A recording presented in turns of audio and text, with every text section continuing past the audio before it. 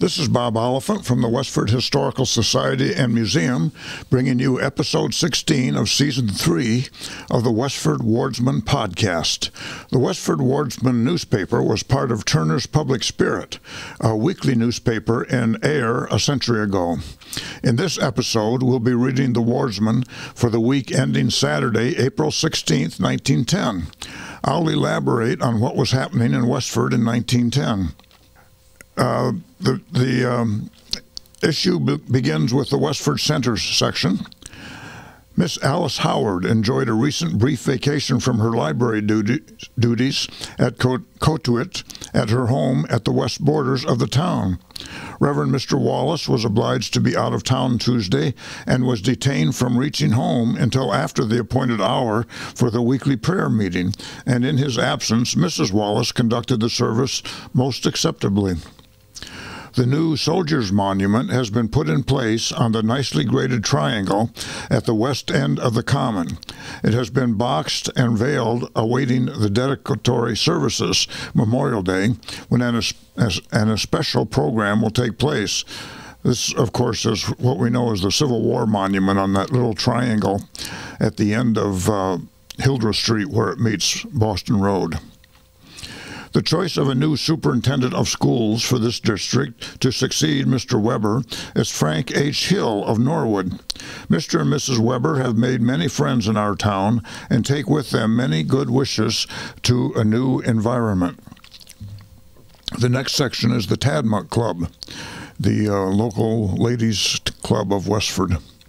The meeting of the Tadmuck Club Tuesday afternoon in Liberty Hall called out a good representation of the membership. The subject of the afternoon was a paper on tuberculosis by Cyril A. Blaney, M.D. He was one of the Westford Town doctors. The subject was most clearly and practically presented. Many facts concerning this great white plague of the human race, which is recorded from earliest times, afflicting rich and young, were given.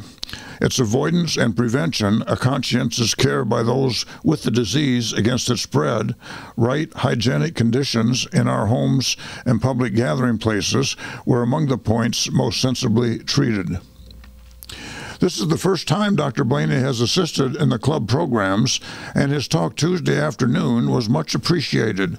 Miss Martha Taylor prefaced the program with 2 readings that, in a way, harmonized with the subject, redolent of fresh air and the great out-of-doors. Henry Van Dyke's beautiful, quote, God of the Open Air, end quote, and Rudyard Kipling's, quote, Call of the Red Gods, end quote. The program for the next afternoon has been changed. It was to have been China and Old Pottery by Mrs. Clarissa Sampson of West Medford, but owing to the illness of the speaker, Mrs. Sarah Swan Griffin has been secured to give a lecture on Emerson. Mrs. Griffin is a speaker of experience and ability, and the members may expect a treat. At this meeting, the election of officers will take place, and a nominating committee was appointed by the president, consisting of Mrs. Bailey, Mrs. Wheeler, and Mrs. Smith, Lawrence, and Atwood. The next section is called Appointment. The Selectmen's meeting, Saturday evening, several appointments were made as follows. David L. Grieg was granted a license as undertaker, Alex Fisher, slaughterhouse license, Charles H. Bicknell, weigher of coal, George F. Millis, caretaker of the monument and grounds, A.I. Bicknell, caretaker of the common, David Grieg, deputy forest warden. The following were appointed special police to serve without pay: Alonzo Sutherland for Center Village, Fred A. Sweat for the Abbott Worsted Company, Forge Village, Ernest H. Dane for the north part of town, fire engineers Captain Sherman H. Fletcher, Albert R. Schote, and John Edwards, driver of horses David L. Grieg. I'm not sure what the driver of horses did, actually. The contract for repairing the streets at the center of the town, for which $3,000 was appropriated at the last town meeting, was awarded to H. Tarbell of Lowell. Workmen are to begin work next week on the new park and playground. Next section is the Grange. At the last meeting of the Grange, degree work was the order of the evening. First and second degrees were conferred by the regular officers upon the following candidates: Miss Bertha Norris, Miss Edith Lawrence, Miss Mabel Robinson, Mr. and Mrs. Pearlie E. Wright, Mrs. Lambert, James Hartford, and John O'Brien. Reverend and Mrs. David Wallace also presented applications by DeMitt. The committee appointed to prepare an historical sketch to be placed in the copper box under the new Soldiers Monument reported that this duty had been attended to. The following brief but comprehensive copy of the document was read by the secretary. Westford Grange was instituted by Leonard W. Wheeler and William L. Woods. A preliminary meeting was held at the home of Mrs. Winthrop F. Wheeler, February 27, 1895, with a gathering of 28 or more. March 6th, a meeting was held in the vestry to organize the Grange by Deputy Frank H. Stevens of Stowe, assisted by his son. March 21st, another meeting was held, and Mr. Stevens, assisted by Mrs. Calvin Howard, installed the following officers: J. Willard Fletcher, Master; Alvin G. Poley, Overseer; Samuel Taylor, Chaplain; Mrs. Daisy Shaw Merritt, Lecturer; Houghton G. Osgood, Gatekeeper; Mrs. George Fletcher, Treasurer; Mrs. Annie Wilson, Secretary; Henry A. Bunce, Steward; Edson G. Boynton, Assistant Steward; Mrs. M. A. Roby, Lady Assistant Steward; Florence Wilson, Ceres; Mrs. H. G. Osgood, Pomona; and Mrs. Frank Hildreth, Flora. Signed by the committee, Mrs. Winthrop Wheeler, Samuel L. Taylor, and Frank C. Wright. This, with a list of charter members and a program of the current year, were enclosed. That all went into the copper box that's buried beneath the Soldiers Monument. At the business session, much routine business was transacted. Arbor Day, probably the last Friday in April, was brought to the attention of the members. Also, an excellent article on the Grange and its purposes in the current number of the New England magazine. The next section is the About Town section. The Fortnightly Club is loyal and courageous and seldom has to succumb to weather conditions, such as interfere with larger organizations. Friday night last was no exception. The rain descended and the gathering assembled, and the program was not dampened. On the program was readings by Mrs. Alice Lambert, Miss Stella Glenn, and Miss Lillian Wright. For solo work, Edward Gamblin entertained at all skip places on the program. The young people had a cheerful hour with college songs, closing with Home Sweet Home, the greatest and the most neglected college on earth. The next meeting will be held Friday evening, April 22nd. The first black snake of the season was seen last Sunday on Main Street, hurrying northward as though he also was going to become a discoverer. Lewis Fletcher, son of Councillor Fletcher, is ill with pneumonia. At present, there are no symptoms for alarm. Dr. Wells is baiting the disease to leave, which is good evidence that it will abate. Next section is called Deaths. Mrs. Sarah J. Kimball, wife of Selden W. Kimball, died in Newfield, Maine, April 5th, after an illness of 1 year. Besides her husband, she leaves 7 children: Elmer of California, Walter of Westford, Alice Elson of Newfield, Maine, M. Ada, Mary, which should be May, Mrs. Inez Shea, and Mrs. Effie Hennessy. There is also an aged mother-in-law, over 80 years old, 2 sisters, and 2 grandchildren. Burial was in Newfield.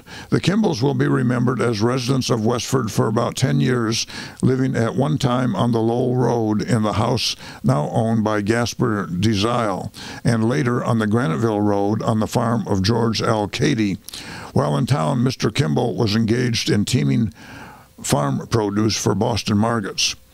This Kimball was no relation to the Kimballs of Kimball Farm, I believe, who came from Littleton. Mrs. Lizzie G. Monahan, Monaghan died suddenly at her home in Parkerville Sunday morning. She arose early and attended to the usual housework. Her husband went to the barn, and when he returned, she was dead. She was about 50 years old and had lived in town about 8 years. The funeral took place Tuesday afternoon in the little chapel of the undertaker, C.M. Young. Reverend George F. Kengott, pastor of the First Trinitarian Church, officiated. Mrs. George W. Whitney and Mrs. W.S. Goodall sang appropriate selections. Mrs. Monaghan belonged to a number of fraternal orders, delegations being present from the Daughters of Liberty, the Evening Star Lodge of Rebecca's, and the New England Order of Protection. The Daughters of Liberty had a part in the funeral services, and the Daughters of Rebecca held a service at the grave. Next is the Forge Village section. Reverend Thomas L. Fisher started for South Dakota Thursday morning at the invitation of Bishop Johnson, where he goes to attend a memorial service. He was the pastor of St. Andrew's Church in Ayer, which was the parent church of St. Andrew's Mission in Forge Village. During his absence, services at St. Andrew's Mission will be held at 4:30 p.m. Sunday afternoons instead of the evening service. E.H. Hilliard of Groton School will occupy the pulpit. Mr. Fisher expects to return May 1st. A daughter named Sarah May was born to Mr. and Mrs. James May Saturday morning, April 9th, and died Sunday morning. Burial took place in St. Catherine's Cemetery Monday. The mills here will close Saturday, April 16th until Wednesday, April 20th. Of course, that was for the annual Patriots' Day celebrations. Robert McArdle of Boston spent last week with his son-in-law and daughter, Mr. and Mrs. J.E. Burnett. Fred Morris of Cambridge was also their guest over Sunday. The household effects and real estate of the late George H. Prescott were sold at auction Saturday afternoon, April 9th. The real estate consisted of a 7-room cottage and barn, 2 acres of land with fruit trees. The price paid was $1,825. James Benoit was the purchaser. Miss Alice L. Prescott returned Monday to her school duties in Andover after the spring vacation. She entertained at her home last week Miss Elsie Anderson of North Chelmsford and Miss Olive Palm of Lowell. Mr. and Mrs. E.W. Hyde have moved to Ayer, where they will reside permanently. Mr. Hyde is employed in the Chandler planer shop. Mrs. Mary Murray moved her household effects to Ayer Wednesday. Mr. and Mrs. George H. Weaver will occupy the tenement vacated by Mrs. Murray. Charles Flanagan, employed as flagman at the railroad crossing of the Boston and Maine, left Monday for Leominster, where he has obtained a position as painter of smoke stakes. The Ladies' Sewing Circle will hold, I bet that stakes are supposed to be smoke stacks. That makes more sense. The Ladies' Sewing Circle will hold their annual fair and supper in Recreation Hall Saturday afternoon, April 23rd. Many useful as well as ornamental articles will be on sale. Also, candy and homemade cake and ice cream. The latest reports from Mr. and Mrs. W.E. Parsons, who went west last fall, are that Mr. and Mrs. Kennedy, sister of Mr. Parsons, have sold their large farm to a Catholic clergyman who is trying to form a settlement in Oregon. Mr. and Mrs. Kennedy have gone to Washington, where they will make their home. Mr. and Mrs. Parsons will join them later, and if they find the place agreeable, they will also settle there. Special rate tickets between Graniteville and Forge Village have been established by the Street Railway Company for the benefit of those who care to use them on Sundays until 3 p.m. These tickets may be purchased at the waiting room at Forge Village or at the Street Railway office at Ayer. Lowell and Fitchburg Street Railway Company, L.H. Cushing, Superintendent. The next section is the Graniteville section. Alan Leland, a former resident of this village, but now located in Limerick, Maine, visited a friend here this week. Cameron Circle, Companions of the Foresters of America, held their regular meeting in Healy's Hall on Tuesday night. Business of importance was transacted, after which a social hour was enjoyed, during which dancing was enjoyed. Mrs. Edward Lammert, her given name is Lizzie Ann, of Ayer, with her 2 children, is visiting her mother, Mrs. Elizabeth Gower. The arrangements are almost completed for the play that the Graniteville Dramatic Club will give in Westford Hall April 18th. The drama is, quote, The Black Heifer, end quote, and promises to be the best ever given in town. Miss Annie Healy from Boston is home for a few days, which she is enjoying at the home of her parents here. The next article is about a funeral. The funeral of the late Mrs. Mary H. Willis, wife of Samuel R. Willis, took place last Saturday afternoon and was largely attended. The services were in charge of Reverend L. F. Havermale of the Methodist Episcopal Church in Graniteville. He gave a brief eulogy of the life of the deceased, and his hopeful words to the bereaved family made a deep impression. Mrs. Charles H. Wright and Mrs. David L. Grieg, John Grieg, and Edson G. Boynton sang the hymns that were favorites of the deceased, It Is Well With My Soul, Lead Kindly Light, and Christian Good Night. Among those in attendance from out of town were Mr. and Mrs. W.G. Willis, Samuel and A.E. Willis, Miss Susie Stancombe of Lowell, Mrs. Foote, Harry, and Lavina Folland of Manchester, New Hampshire, Mrs. L. Joint Richard Joint of Lynn, Mrs. Elizabeth Stratton of Lowell. There were many beautiful floral offerings which testified in a marked degree to the high esteem in which the deceased was held. The bearers were Samuel and Elbert Willis, Harry Folland, and Richard Joint, grandnephews of the deceased. Burial was in Fairview Cemetery, Westford. The last section is called A Serious Accident. John Carmichael, an elderly man who resides in this village, accidentally fell at his home on Tuesday morning, breaking his right hip. Dr. Sherman was out of town, but Dr. O.V. Wells, that's Orion V. Wells of Westford, was soon summoned, and the man found so badly injured that another physician was called. Dr. Metcalf of Tewksbury soon responded, and it was found necessary to put Mr. Carmichael under ether in order to operate. In the meantime, Dr. Sherman arrived, and all 3 physicians attended the injured man. The break is a very bad one, and considering Mr. Carmichael's age, 29 years, his chances are not very good for a complete recovery. His sons, James of Lowell and John of Ford's Village, were sent for and were soon with their father, and every care is being given to alleviate the injured man's suffering. Mr. Carmichael suffered the partial loss of an arm several years ago, and this accident, which is on the same side, makes the present trouble doubly severe. Mr. Carmichael is well and favorably known here, and has many friends, and his many friends are hoping for a complete recovery.